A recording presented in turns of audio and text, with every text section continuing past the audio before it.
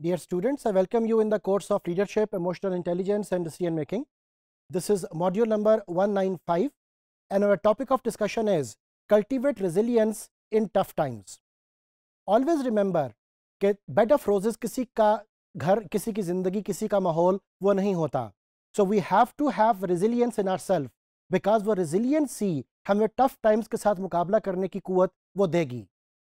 Now when we talk about resilience, when we talk about tough times, there are few things that we need to understand, or the few things are very important for us because वो चीज़ें हमारे अंदर उस energy को create करेंगी कि how can we cope up with the tough times and how can the resilience can be created and maintained within ourselves.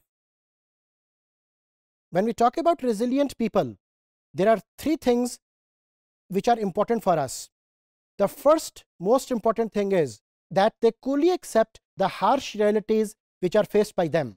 और उन harsh realities को face करना हमारे लिए बहुत ज़रूरी है because वो harsh realities ही हमें इस बात का अंदाज़ा देती हैं कि हमारे challenges वो क्या हैं और हमें अपने अंदर कितनी एनर्जी की ज़रूरत वो होगी.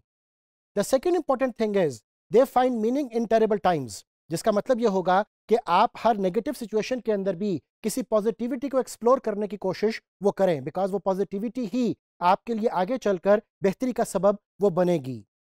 The third most important thing is that they have an uncanny ability to improvise and making do with whatever at hand. So जो कुछ भी आपके पास है, the limited resources, उन limited resources के साथ ही survive करना वो हमारे लिए बहुत ज़रूरी है बिकॉज उन limited resources के साथ ही हम बेस्ट यूटिलाइजेशन वो कर पाएंगे. अब इस हवाले से याद रखिएगा कि when we talk about resilience, there are few other things that we need to understand.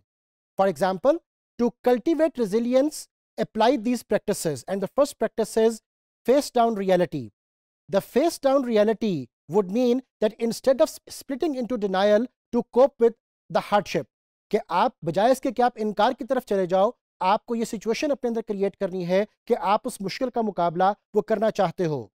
The second is search for meaning, which means when hard times strike, resist any impulse to view yourself as a victim or cry why me, because ये चीज़ बहुत important है कि आप अपने आप को कसूरवार वो हर मर्तबा नहीं ठहराओ.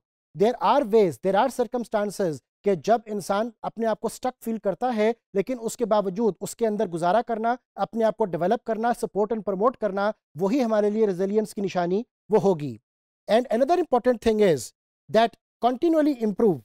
हमें अपनी ज़िंदगी के अंदर भी काइजन अप्रोच वो लेकर आनी है. For example when disaster hits, B inventive, कि अगर मुश्किलात हमारे सामने बहुत ज़्यादा पहाड़ बनकर भी आ जाएं तो हमें अपने अंदर ऐसी काबिलियत क्रिएट करनी है जिस काबिलियत के साथ हम उनका मुकाबला बेहतर तौर वो कर सकें. डियर स्टूडेंट्स, याद रखिएगा कि रेजिलियंस हमारे लिए बहुत ज़रूरी है. फूलों का सेज किसी की घर या ज़िंदगी या इलाका या मकान या कारोबार वो नहीं होता. हमें हर वक्त ये सोचना पड़ेगा कि मुश्किलात और दुश्वारियों का सामना हम वो कैसे करें. हमें लाइफ में सिर्फ कंसिस्टेंट नहीं रहना बल्कि हमें परसिस्टेंट भी वो रहना है. और परसिस्टेंट रहने के दौरान there can be a lot of resistance around us as well. इस सारी बात को अगर हम कंक्लूड करें तो डियर स्टूडेंट्स, याद रखिएगा कि resilience and emotional intelligence, these are the two important things that we need to improve in ourselves through practice, through meditation and through mindful exercises. और तभी हम उतार चढ़ाव और ज़िंदगी की दुश्वारियों का मुकाबला बेहतर तरीके से वो कर पाएंगे. Thank you.